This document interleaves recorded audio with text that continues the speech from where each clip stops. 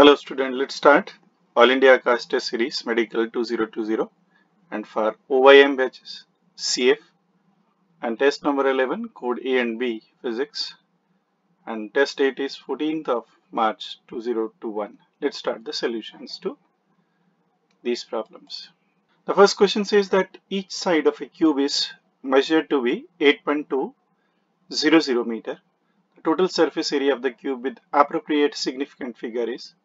These are the four options given. Now dear students, now you know that the surface area will be equal to the 6 times of the side of the square, right? Now the surface area is equal to 6 times and L is given to you, that is equal to 8.200 power 2, and if you solve, this becomes 403.44 meter square. But with regards to significant figures, you have to select it with the same number of significant figure as is here, that is 4. So the 4 significant figure will go up to this one. So answer should be 403.4 meter square. And let's look up the option. The option 3 is equal to 403.4 meter square. So answer to this question is 3. Now the second question says that velocity time graph of a particle moving in a straight line along x-axis is as shown in the figure. Then which of the following relations are correct for describing the motion of the particle over the time interval t1 to t2? V average is the average velocity and A average is the average acceleration. Now look at the graph. As you see in the graph, as you move forward, then the slope of this graph is decreasing, means acceleration is present, but the acceleration is changing because the slope is straightway equal to the acceleration. So instantaneous acceleration, and look at this time and this time, they are different, so acceleration is variable. Therefore you can't take this equation, and even this is not valid. The average velocity, this formula is valid when the acceleration is constant. So you are left with the option that average speed is always equal to total displacement divided by total time. So that could be the correct option. So answer to this question will be the option number 4. The question number 3 says that the position of a particle is given by relation position vector r is equal to 6t I cap plus 4t square j cap minus 4k cap, and the magnitude and direction of the velocity of the particle at t equal to 1 second. You have to give the magnitude as well as direction. Now dear student, you know that once r is given, and say what is r is given, 6t I cap plus 4t square j cap minus 4k, then the instantaneous velocity of the particle will be equal to dt of r, and when you differentiate, this become equal to 6 I cap plus 8t j cap minus 0. Now velocity at t is equal to 1 second fill, so then velocity at t is equal to 1 is equal to 6i plus 8 into 1 j cap. So this is equal to 6i cap plus 8 j cap. Now you draw the velocity, so 6 will be along x-axis and 8 will be along y-axis.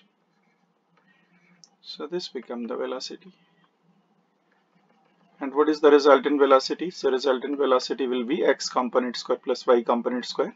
So velocity becomes 6 square plus 8 square root, that is 36 plus 64, this is 100 root, which is 10 meter per second.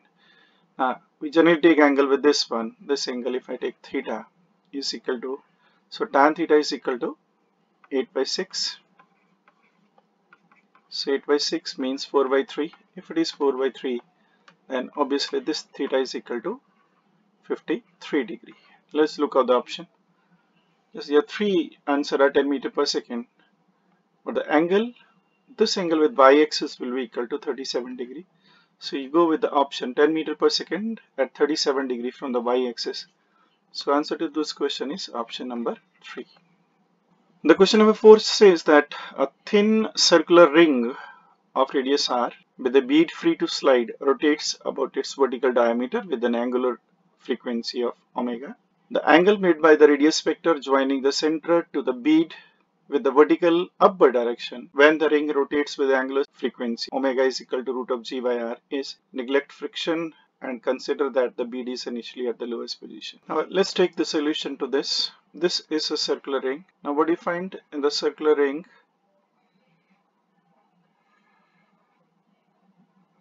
Let's say at any instant the BD is at this point. Now as this is rotating over the vertical axis like this, so it will experience the centrifugal force. So that this is the normal reaction and the weight is acting downward.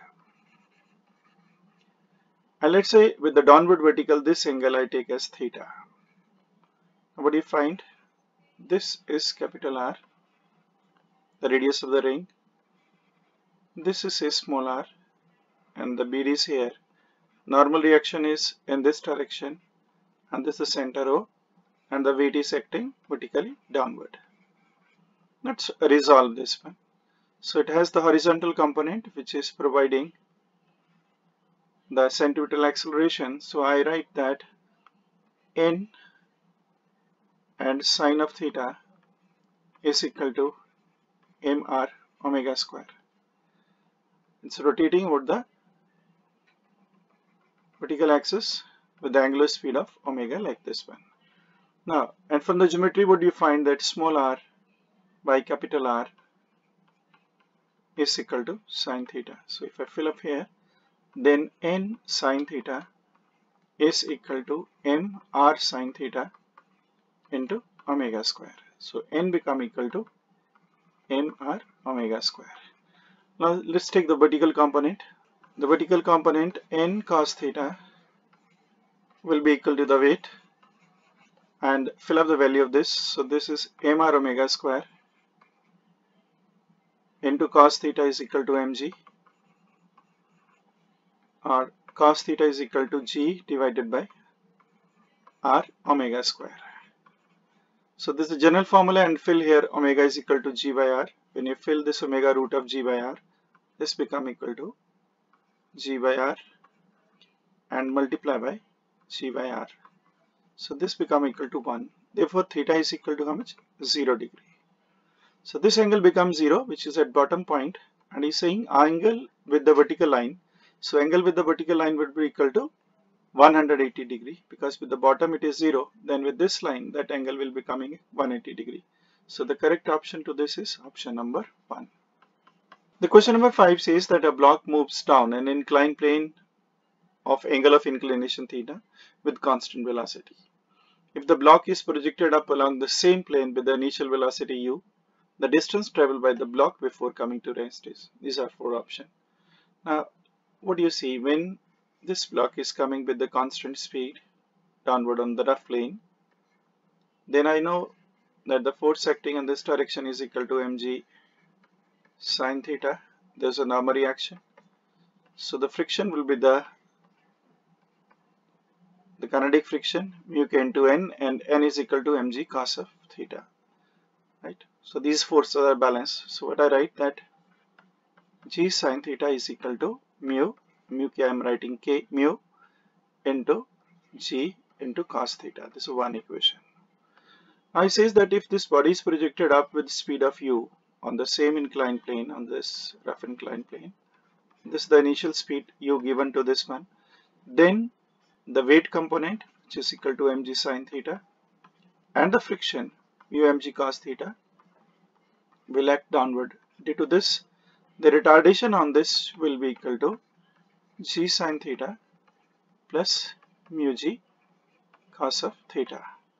But also you know that mu g cos theta is equal to g sine theta. So this would be g sine theta plus g sine theta, which is equal to minus 2g sine of theta. Right? So this is the retardation of the object. Now you have to find the stopping distance before it comes to rest. Say I see the distance, and what is the formula? This is equal to u squared by 2a, and a is this one, that is equal to u square over 2g sine theta, and that is equal to u square by 4g sine of theta. And look at the option, u square over 4g sine theta is the third answer. So therefore to answer this question is 3.